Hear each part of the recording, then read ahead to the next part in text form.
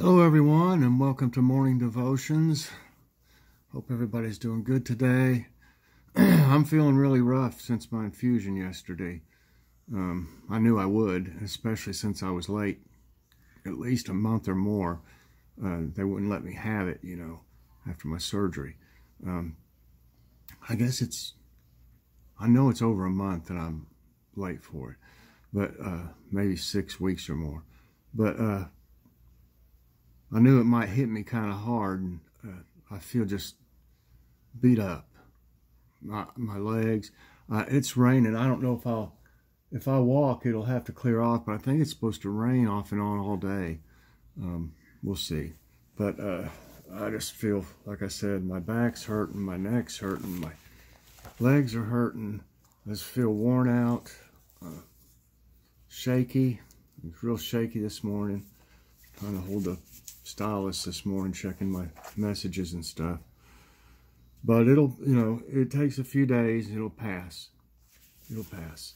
And then I'll start feeling better, hopefully. And the idea is eventually to get this Entyvio to put me in remission.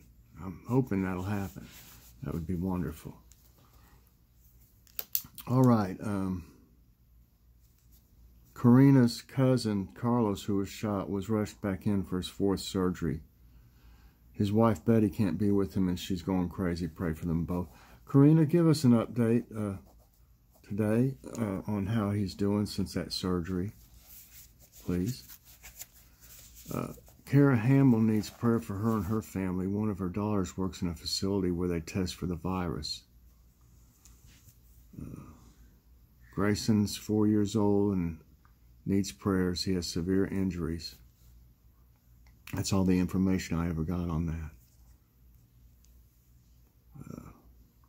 Lori Lee needs prayer for her husband and her. He's gone back to work, her husband.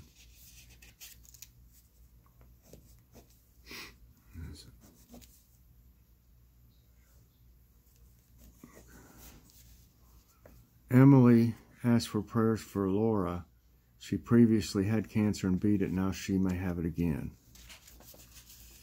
And Tamara asked for praying for teenagers who are not following the law of the land and to be safe distancing from others. Diane's son is a corrections officer, and there's cases of the virus in the prison he works at.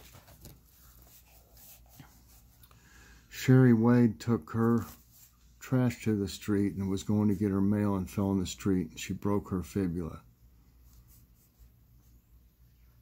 And Brenda's husband Nick is having scans done. I think to see if he has chemo and radiation have done to the cancer. I think she's supposed to give me an update on that today, Brenda is. Prita Marion's daughter tested positive for the virus. Pray she will be okay. Elaine's sister's daughter has a kidney stone and will be okay. She's the one that took to the emergency room the other day.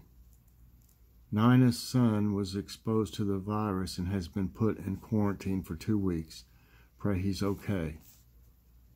And Nina's son's 2 co-workers have been diagnosed with the virus. And from what I understand it, one of these that were diagnosed with the virus handed her son a set of keys when he took over a shift or something like that. And they're afraid that he's might have caught it from the keys. I mean, if the guy was using those keys with no gloves or anything and wiping it, rubbing his nose or whatever, sneezing, anything. Could have been all over him. Kathy Smith's father-in-law is back in the hospital. He had a mini stroke, also testing him for the virus. His dementia has taken over as well. I have troubles with my throat this morning. Sarah Lewis needs prayer for Jacob and Miracle, their children. They are having flashbacks from the tornado and are afraid of the dark now.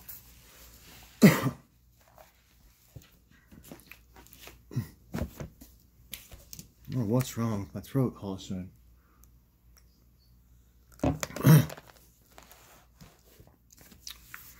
Okay.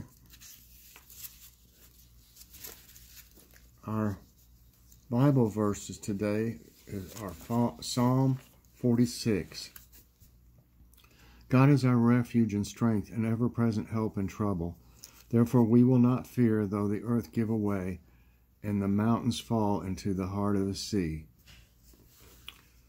Though its waters roar and foam, and the mountains quake with their surging, there is a river whose streams make glad the city of God, the holy place where the Most High dwells.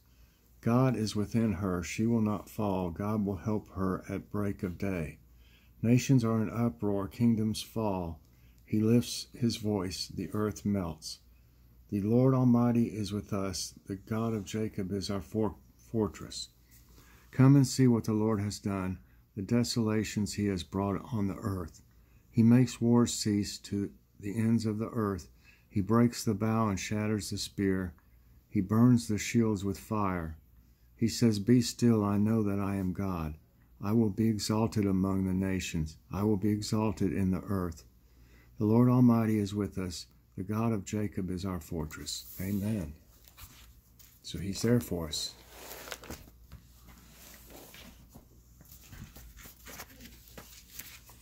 Okay. Our devotion today is entitled Being Cared For.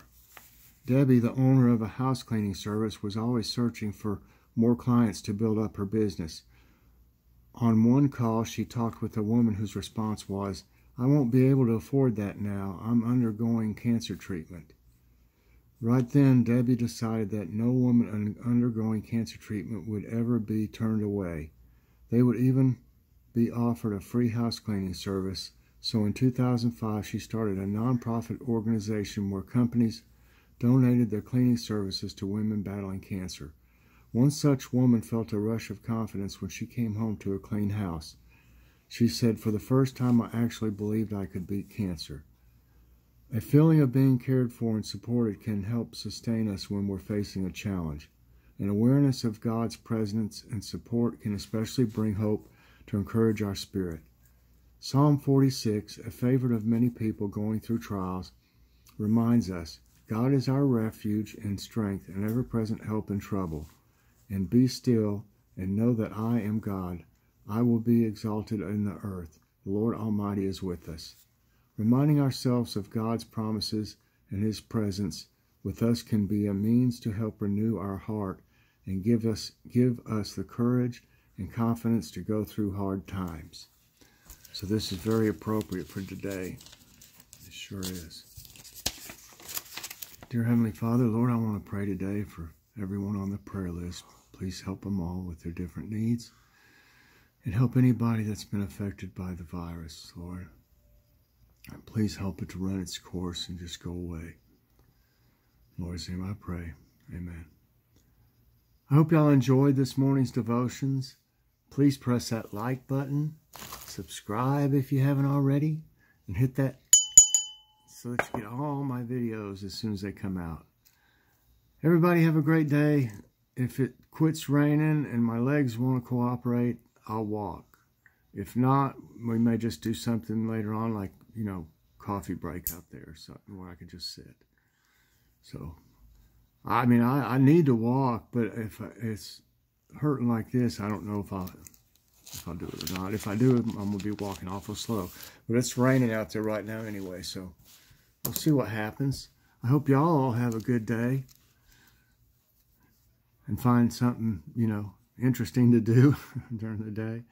I know it gets to be a challenge. I mean, I'm on my phone and tablet most of the time, and, unless I'm doing something I need to be doing. I mean, with my extra time, I guess. The TV's on, but I don't pay a whole lot of attention to the TV lots of times. I'm doing other little things. So, anyway, I'll see you later doing something, y'all. God bless. Bye-bye.